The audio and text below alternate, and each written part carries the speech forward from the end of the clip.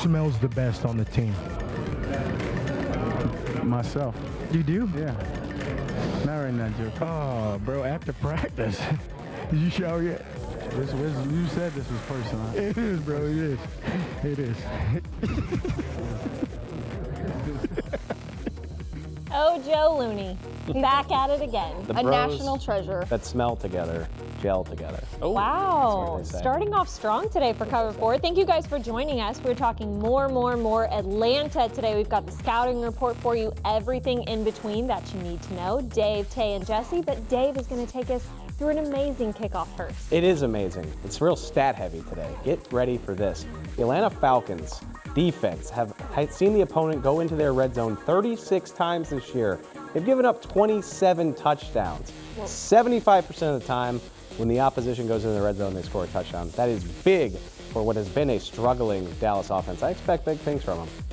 I'm glad you brought up the defense, Dave, because a lot of people are talking about the 2017 game against Atlanta and comparing things, but one thing is new this year, and that's Chris Richard, who worked under Dan Quinn in Seattle, but now he knows that defense better than anyone did on the Cowboys staff last season, so hopefully that will be in the Dallas advantage here. I got another stat for you. The Cowboys on defense have given up the fewest explosive plays. That's runs of 15 yards or more, or passes of 20 yards or more. So kudos to this defense. They're going up against a high-powered offense at home against Atlanta. They've only given up 3 explosive plays this year. Let's hope we can keep Julio and the rest of that crew under wraps. Locked down. So many stats. That's what we're relying on, right? Because both teams are 4 and 5, both in the NFC, kind of fighting for that same type of thing. So let's move to the scouting report. Got your number. We've got numbers that we're going to break down for you guys. Taylor, you got Matty Ice. What should we be worried about? Well, guys, you know, I just brought up Dan Quinn, and he has Steve Sarkisian as his offensive coordinator. Second year for this guy with Matt Ryan, and they are gelling. He's really cooking under him this offseason, or this regular season. The offseason, they had to work on some things because last season people felt like they didn't have the chemistry that he had had with Shanahan before. So to see this year going in Matt Ryan's positive direction is kind of scary for the Cowboys, but he's always good. He's always good. He's always kind of tricky in that way, yes. Okay, so throwing the ball to Julio Jones, who is who I have on Got Your Number. So Julio's weird because he's, you know, like an average player, I would say. Like, okay, above average, I would say. But, guys, he has easily 1,000 yards already this year, but only 2 touchdowns? Like, this is so weird to me. But what you do need to know is in his 3 games against the Cowboys, he averages about 117 yards per game. I feel like I always make this face when I'm talking about these opposing players. But yeah, he's really good. You probably won't see him in the end zone, but he's going to get him there. He's tied for 1st in the league in converting 3rd downs. Yeah. Scary. Next up, who's next?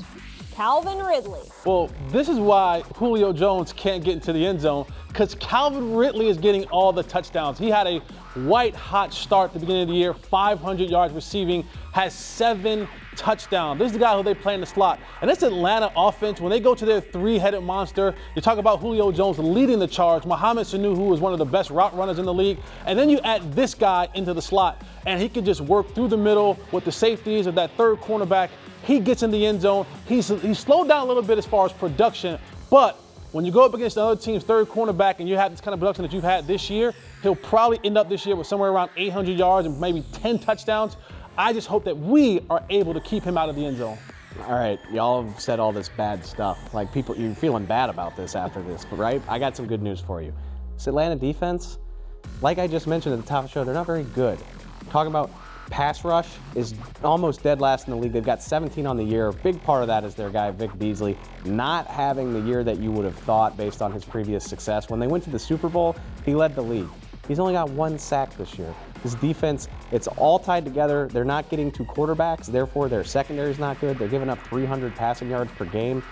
Vic Beasley, Takk McKinley can't do it all on his own. I really, really like the Cowboys' odds against this defense. I don't think Dak is getting sacked 8 times this year. Adrian Claiborne's long gone. Get him out of here. Yay! I think I like their odds. I like their odds of keeping him upright in this game. All right, we're going crowd surfing now. We took some polls today on Twitter, and you guys, again, are showing us that you are extreme homers. Yeah, right? Yes. Okay, yeah. first question we put What out. about the Cowboys? Who will have a better game, Julio Jones or Amari Cooper? What did our fans say? I know what they said, and He I said Amari. What do you guys think, though? This is not a bad choice, though. If we're looking at the numbers, Amari, the first game out, he had 8 targets. Last game, he had 10 targets. He went from 5 catches to 6 catches, 58 yards to 75 yards. So the numbers keep going up. If he gets more targets, he'll get more catches, he'll get more yards. So if the trend is going upward, he'll have over 100 yards and maybe a touchdown this week. I don't know. So I'm just saying. Who's leading the league in yards? Julio. Sorry. Julio Jones. Professor Dave says Julio. He's at 1,000 yards. I'm not saying that, I'm not saying the Cowboys are going to lose, but They it's didn't Julio say Jones. season, they just said 1 game. All right, Julio's what did our gonna fans say? Give us the answer.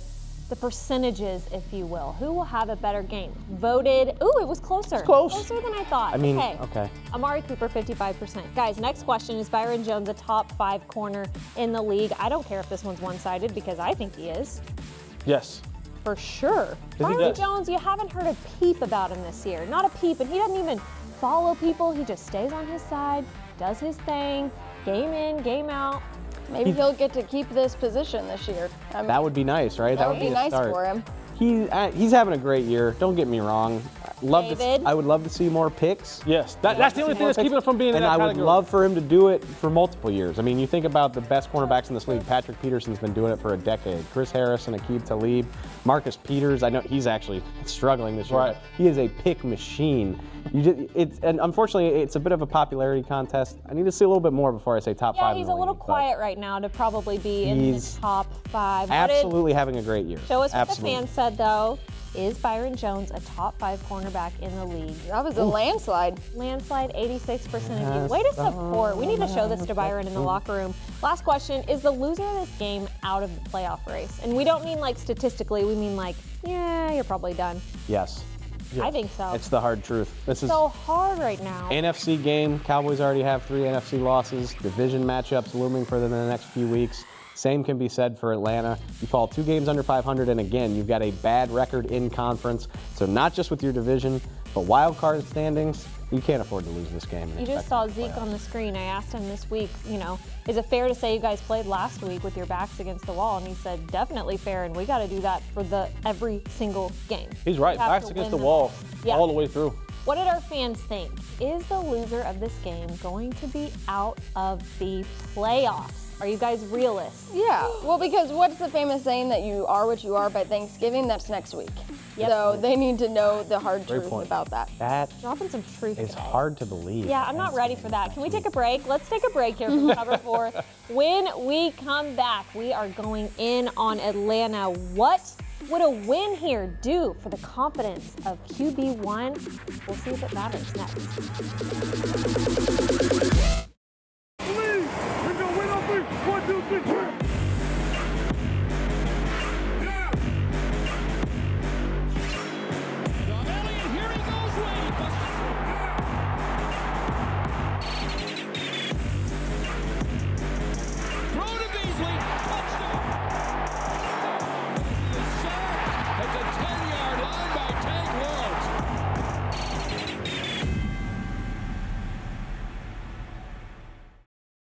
Hey Dallas Cowboys fans, I'm Danny Sarek at the AT&T Media Center. Cowboys rookie linebacker Leighton Vander Esch showed his abilities in the game against the Philadelphia Eagles.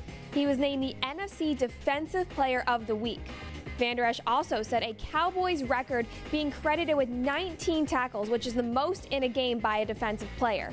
Up next, the crew will talk about what a win on Sunday would mean for Dak mentally. Stay tuned.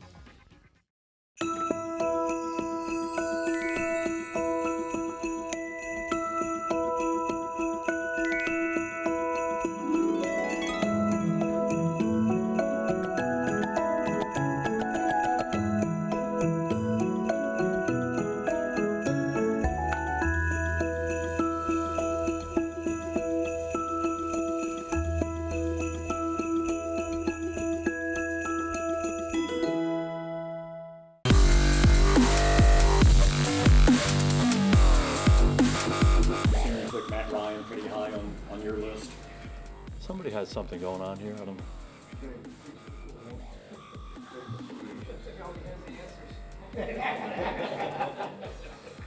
I didn't mean to not. There you go. There you go. Okay. All right, how we doing, guys? Start again. I feel like the humor there might be lost on you if you've never been or watched a Jason Garrett press conference, but they've been exactly the same every day since 2010. So for him to even vary it up a little bit by being confused by the recorder made my day. I'm sorry if it didn't make your day. It was a big deal. Like I jumped out of my chair when I realized, like when he changed the routine. Okay, it was we a good time. pathetic now. It kind of do. Yep, okay, around the league. We're looking around the league at some of the games happening this weekend, and the big one is Chiefs and Rams. This is the best game of the season. Now, it was supposed to be played in Mexico, but they had terrible field conditions. Now they're going back to Los Angeles to play this game. You're talking about the two young, bright quarterbacks of the league. They have two of the most high-powered offense. I mean, you talk about star power all over the field. Goff and Mahomes, and you got Gurley and Hunt and Tyreek Hill. I mean, the names can go on and on and on and on. This is one of those games where you're hoping that you're, not busy, not doing anything because you want to watch this game. Two 9-1 football teams. They can probably score 60 points apiece. I can't wait forward to see this game. This is the game of the year, the regular season, I will say, right now in the National Football League. Next up, Eagles and Saints, guys. I think everyone was circling this game right after last weekend's game because it said, okay, Eagles have a really hard test next week. They have to go in to New Orleans, play them, and that's going to be really, really difficult. So, Eagles at Saints, I'm watching it this weekend. Eagles better get out their underdog mask because that's what they are this weekend. The Cowboys fans hope they lose, but guys, I think it can always be a little bit crazy in this matchup. Do us a favor, Saints. Do us a favor. That's all I ask. Yeah. Do us a favor. Next one to kind of keep an eye on a little bit is Texans at Redskins. And the reason you got to watch the Redskins is because, Tay, the Eagles coming up, these are their opponents. Saints, Giants, Redskins, Cowboys, Rams. So they're kind of in the same position as the Cowboys, right? Absolutely, yeah. Both 4 and 5. Well, the Redskins are kind of sitting at the top, but they've still got to play the guys in the NFC East. So for the Cowboys, you've already kind of got your shot on these guys, but the Redskins, yeah, they're sitting pretty now, but who knows what could happen. I hate that. I hate that we still have so much yet to figure out. The uncertainty is there. Yeah. We're going to figure something out right away starting tonight, in all honesty. And this is going to sound weird because the Seahawks and Packers didn't actually make the playoffs last year, but I thought of that as a one-off. Like, these have been the most consistent teams in the NFC for a decade. Aaron Rodgers has had his team in the playoffs damn near every year except for last year, and then obviously everybody knows about the Seahawks dynasty. It's wild to me that little past the halfway point of the season, the loser of this game is probably out. These teams have either made the playoffs or been right in the mix until the end of the season. So I'm fascinated by the thought one of these teams is falling by the wayside. You look at the Packers looking up in the standings at the Vikings and the Bears. And then obviously the Rams the Rams can clinch the NFC West this week if the Seahawks don't win. That's insane to me. And so I'm fascinated to see who's going to step up. Neither one of these teams is used to being in this position. All right, sound off time, guys. We all know what happened. We beat it into the ground. What happened to Dak Prescott last year at Mercedes-Benz, but what would a win this year do for him? Would it really change everything? What would it do for his confidence? Really think he thinks about that game still? I don't. I mean, I'm not inside his head, but Dak is such a mentally strong guy as it is. I feel like he's frustrated and he knows that that's a mark on his career. But the fact of the matter is that it's not just him. It's Tyron Smith was out of that game. Chaz Green was not helped at all in that game. Guys, you saw Amazon All or Nothing. The coaches talked about it. They could have been better for Dak. I think that Dak is a strong guy. He'll put it on his shoulders for sure, but he knows that this is a team game. I'm going to flip it. I do think it matters, not because of the opponent. Really, I mean, Dak doesn't care about getting revenge against a team and a player that's not even there anymore. But if they can go into Atlanta on the road again and play well, second consecutive week where this offense has functioned well, second consecutive road win, I do think that would be huge. I think it would prove to them that they can be consistent, which they have not been all year. So I think this can do wonders for his mentality, but not because of who they're playing. I think this does. I think it matters to him.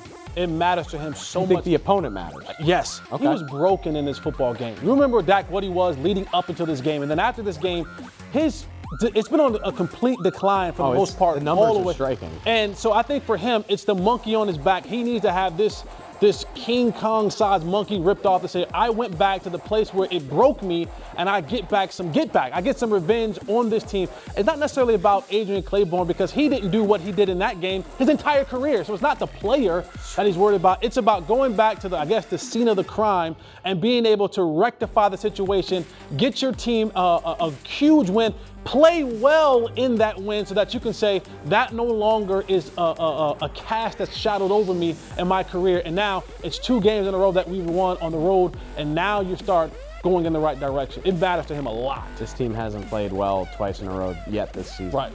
Yeah, it matters. Maybe not the opponent, in my opinion. Maybe not the opponent, but definitely. Thursday Night Football, we will be tuning in tonight, but for now, we are out of time. Jess, OT?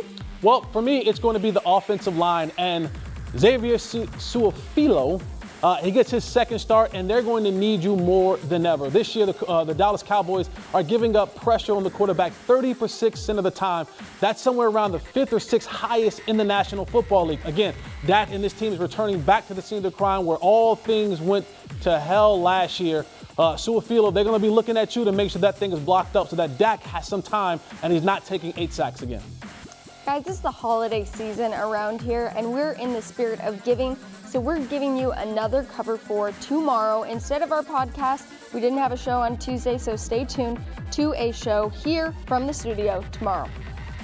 The game is on Sunday, so there's no school, there's no recess, there's no schoolyard, but I'll be at Mercedes-Benz Stadium, so it'll be me and Julio down by the 50-yard. That's my promise to you. Shout out Paul Simon. Oh. No? I liked it. I thought it was Anyone funny. in here like it? Jesse It's laughed. text, Danny I text? heard Jesse No? laugh. I'm supporting my We're out of team. here. We'll Mama see you guys Pajama rolled out of bed and she tomorrow. went to the police station. Bye. When the papa found out, he began to shout.